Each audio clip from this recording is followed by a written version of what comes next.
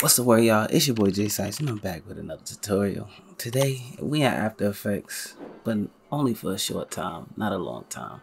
And we jumping straight into Blender. I'm about to show y'all how to make this little TV effect y'all see right here on my screen. So sit tight, let's get right. So I'm gonna start off on After Effects. First thing I'm gonna do, I'm gonna find some footage, maybe around 4 clips, and I'm gonna pre-compose those.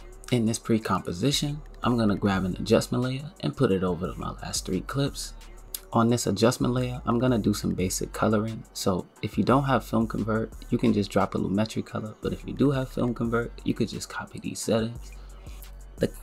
The settings aren't mandatory, but you can use Film Convert to give you something that has a lot of grain and you can saturate your clip like that.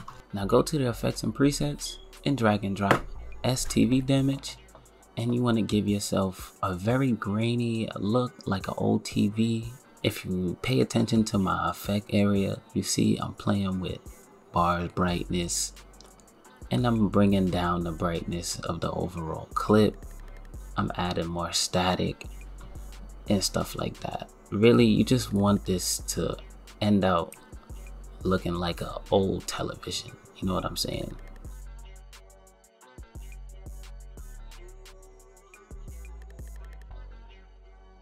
I'm also going to transition in between my clips using this reception monitor. As you can see, I'm making 3 keyframes.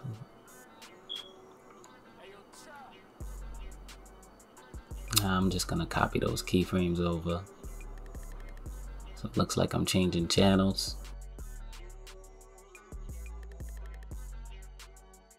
And then I'm going to drop posterized time. And when I drop posterized time, I'm going to change the value to around maybe 12. And now for a few more adjustments, I'm just going to match the beat. And now I'm going to add some flashes. Now I got this cool little TV look, so now I'm going to render this. To do that, we'll just hit Control M. And let's just make this a PNG sequence. And then once we make this a PNG sequence, let's put it in a folder, easy to access.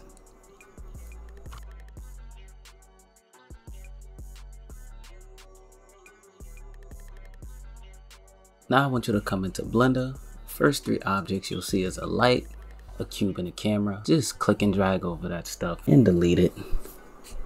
Now it's time you go get a TV model. If you don't have one, I'll provide one down in the description below. But I'm gonna go get me a TV from Blender Kit. Once I import that TV, I'll be right back with you guys. Alright, we got a TV here. So I don't know if your TV has an empty, but if it does, you just wanna click and drag over the entire model with the empty and hit Alt P and then clear parent and keep transform. Now I want you to click the entire object and just press tab. And when you press tab, that's gonna take you into edit mode. When you get into edit mode, you're just gonna click the screen and then press L to grab all of the points on that face. Now you're gonna go to the top left of your screen and drag out another area so we can bring up the shader tab. Also, you can change this to material mode if you want to see how your stuff is looking. If your node setup does not look like mine, do not worry. All you need is an image texture connected to the base color of your BSDF. Right now, I'm trying to unpack my files, but before I unpack my files, I'm just gonna find a designated space to save this overall project. So once I finish that, I'm gonna unpack the file. And then when I unpack the file, I'm just gonna bring that same image sequence that I rendered out in After Effects.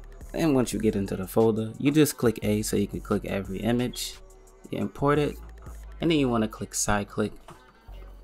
And if you have the same issue that I'm having over here, this is an easy fix. As you can see, we have the screen highlighted. What you want to do is you want to deselect it by just clicking away. Then you want to hit L over the area that has the error. And if you come up into the textures and check the textures that you have available for the model, you can just find the material it's supposed to be where those buttons are supposed to be, which in my case is the panel. So I choose the panel material and now I'm straight. And that's how you do that. The next trick is to just bring the color into the emission, but I'm gonna show y'all a little trick that my homeboy Aphelion suggested that I should put up in this tutorial. You feel what I'm saying? Shout out to my boy, because I definitely did not have something to give y'all extra with this today. So what you want to do is you want to grab your television and you just want to bring it over to the left side of your screen. And as you can see, I'm in this view by just pressing 1 on my numpad. And now I'm going to highlight the TV and Shift D and duplicate it. And then I'm going to repeat that process on each side. Also, I'm using G and X to move my televisions from left to right. You can do the same with Y and Z. If I do that, I'm going to highlight all of the televisions and I'm just going to Shift D and make 2 extra rows of TVs. Now hit tab to go back into edit mode and then just press L over all of the TV screens. And once you do that, come out of edit mode and then join all of the TVs. Once you join all of the TVs, come back into edit mode, hit U on your keyboard and just go down to cube projection. Now you have one video and a bunch of TV screens. This effect really doesn't take a long time to render neither. I'm not gonna give you guys any render settings. I was just trying to give you guys the effect. You feel what I'm saying?